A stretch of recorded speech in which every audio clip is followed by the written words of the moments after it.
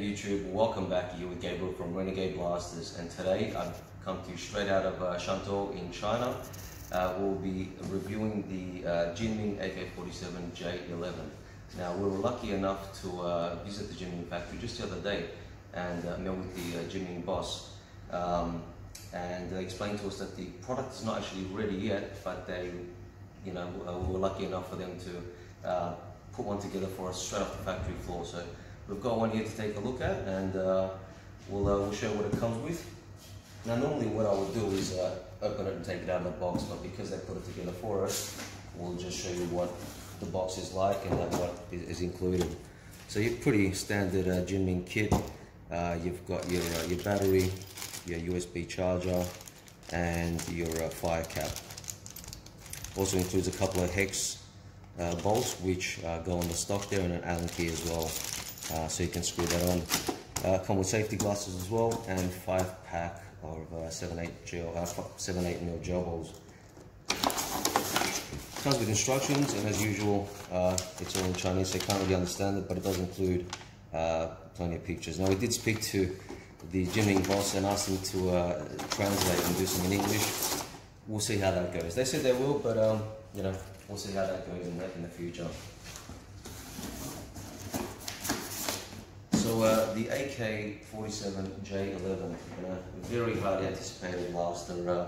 I think JinMing being a very high quality manufacturer, building and developing very reliable blasters, they as soon as the crowd in Australia, as soon as the enthusiasts hear about it, everyone gets very excited and can't wait until it's released. Unfortunately, like in this case, there's still a few issues and delayed release. So this is a pre-release. It's completely functioning, completely working. The reason that hasn't been released is because the charging handle had some issues and wasn't returning and working correctly. So we got one that's working to show you what it's like, and they're expecting a release in the next few weeks. No date set just yet, but we'll see what happens and how that goes. So first of all, it is a full nylon AK, tip to stock. The only parts that are ABS are the magazine and the charging handle itself. Now you can pull on it, but it doesn't do anything, doesn't engage anything, because it has springs which pull it back and forth as you fire. It's a full automatic and semi-automatic. So it has your full auto and single shot firing modes. It has a plastic barrel, which as they've been doing quite a bit lately, is leaving that little bit exposed, so you can add a hop up to it nice and easy, which is a very nice touch. 4 rails on the front there on the handguard, so you can add all the different type of tactical attachments you like. Adjustable sight, also nylon. Extendable stock. Now the bucket tube is not screwed onto the gearbox, unlike the J9. It's just screwed onto this little adapter, so you can swap that out for something else quite easily. It does have a bolt inside which you need to unscrew. Now with this model, this is how they gave it to us. There's a little bit of a joint there. We've seen some other ones that they had on display there, which didn't have this, so I'm pretty sure that it's not a common thing. It's just this one's off. One thing that I did notice about this, which is quite nice, it's they don't use screws. They're using Allen key bolts, or Allen key screws, or however you want to call them, hex bolts, which is really cool, because I know some of the other blasters, they tend to strip the screws as you take them out. So really nice to see that they're improving not just the bigger things, but the small things as well. Magazine, high capacity, about 300 gels or so. Large filler hole, and as they've been doing quite a bit lately, you can actually remove the internal, so you can access it, remove any old gels, or just give it a clean or a maintenance. So that's a nice touch. T-piece is nylon as well, which is really cool. Got your dual sling points, aluminium sling points, so that will that'll hold your sling swivel sling connection quite nicely there.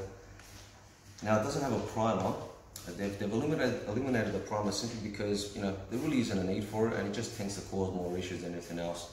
the enthusiasts that go ahead and upgrade their blasters, they know this pretty well. It just gets in the way, so it's quite easy without a primer. You just fire a few blanks till it fills the mechanism and starts to feed.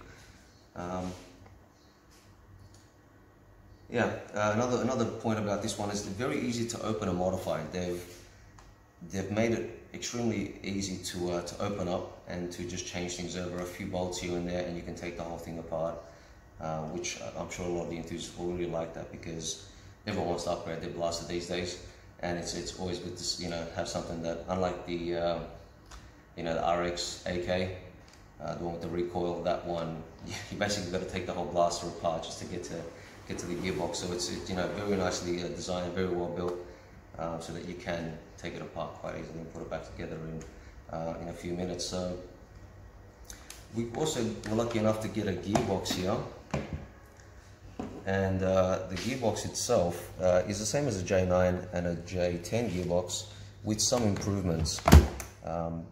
They're always improving and making things better. One of them is this selector switch, the full auto and semi-auto selector switch. It's just they've updated that to make it a bit more reliable, to make it a bit more consistent, especially in single fire mode. So that's a nice touch. It does have this metal plate on top, just to keep the gearbox nice and tight, keep your gears in line, and just prevent the gearbox from warping. What tends to happen with these gearboxes, high fire rate, is they tend to warp ever so slightly. You can see it with a high frame rate camera. When you record it, the gearbox tends to warp. So that just keeps everything nice and tight, and keeps it a bit more reliable. Trigger has a nice feel, nice resistance, but that's pretty typical with your JinMing gearboxes. They're always well built. They're using bushings instead of bearings, so that's also really good. They can take a lot more punishment without giving you any trouble. Now there's a few screw holes here, but what you can also see is they've got the Allen key bolts there as well. So that's also good, because they tend to cause stripping issues, and the thread on these bolts is quite a thick, quite a coarse thread. So you can get in and out without stripping or de-threading any of your screws or the nylon. Now it comes with a 1.1 spring, which a lot of you guys might think isn't that much, and you probably want more out of that. The thing is, these blasters now, they put a weaker spring in them simply because they can't. Look, the laws in China, basically, they're not legal here either. They're trying to shut it down slowly, and there's a big issue with the laws here. So they're trying to keep them legal. They're trying to keep them, still on the market. And to do that, they've got to keep them under a certain FPS. So that's why they're around the 220 feet per second. This reaches about 230 consistently, but you're not going to get much more than that these days out of your typical blasters. Simply because if they do, they're going to start having problems with the law and risk being shut down. So that's why blasters these days tend to have a lower FPS. That explains the 1.1 spring, but very easy to change over, very easy to swap out for something a bit stronger. Brass cylinder in there as well. So yeah, as you can see, quite a few upgrades, just to make it a little bit more reliable, a little bit more consistent. Unlike the other ones, the motor actually sits in there. You don't adjust it or anything, it just sits in there. So unlike the HK or some of the other models like the J9 where you can adjust it with the bolt, this one sits in its position. So I think that kind of covers it. And now to the fun stuff. Let's test this thing out. And hey guys, welcome back. Sorry we cut out for a second. I'm not sure why the recording just stopped, but we are back and we are going to test this blaster out with some gels and see what we get out of the chrono. Now, like I said, it's got quite a large filler hole, so you can fill it quite easily just with a bottle like this, without any issues. So for those of you who don't have speed loaders and just want to fill it with a Coke bottle, that'll help.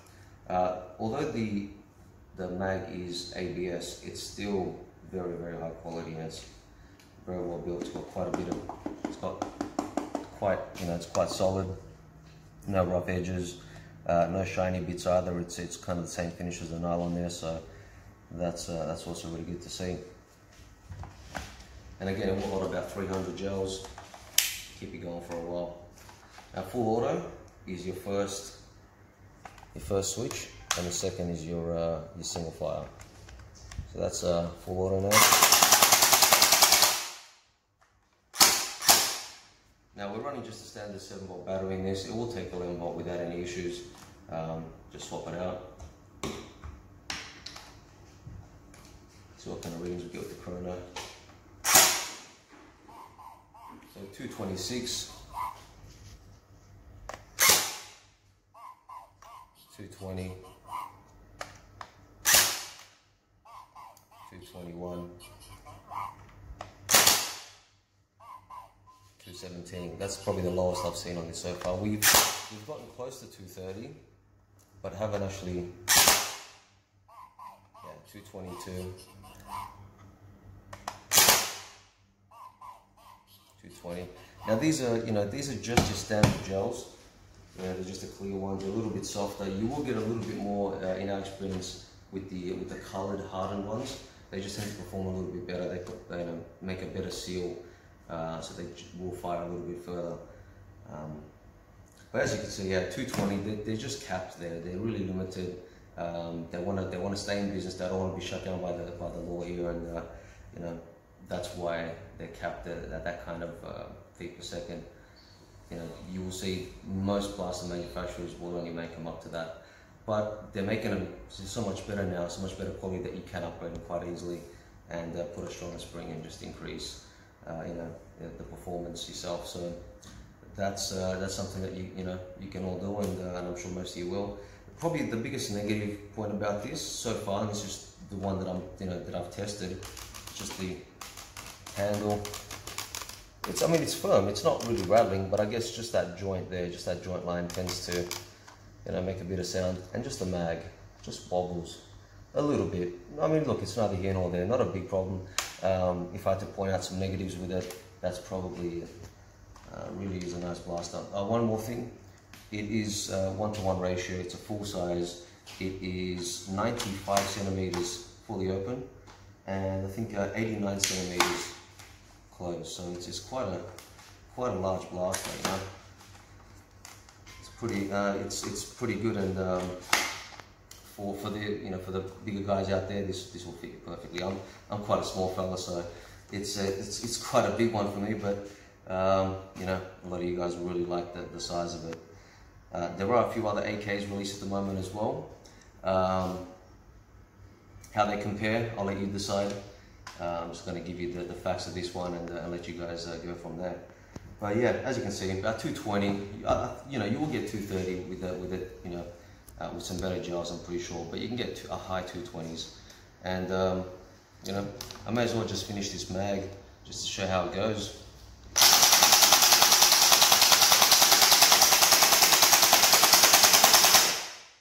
As you can see, it fires very well. Sounds good too.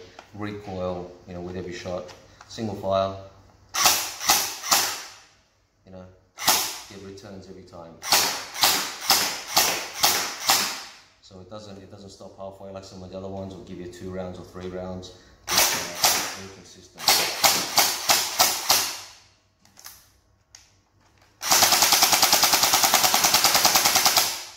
And just doesn't miss a beat. Does not miss a beat. It is very nice. It's got quite a bit of weight to it as well. Haven't had a chance to weigh it, but I would say, well over a kilo. So there you are, guys. Hope you enjoyed that video. Thank you so much for watching. Be sure to subscribe and check out our other upcoming videos. Check out our website, renegadeblasters.com.au, or follow us on Facebook, Renegade Blasters. Thanks again, and hope to see you next time.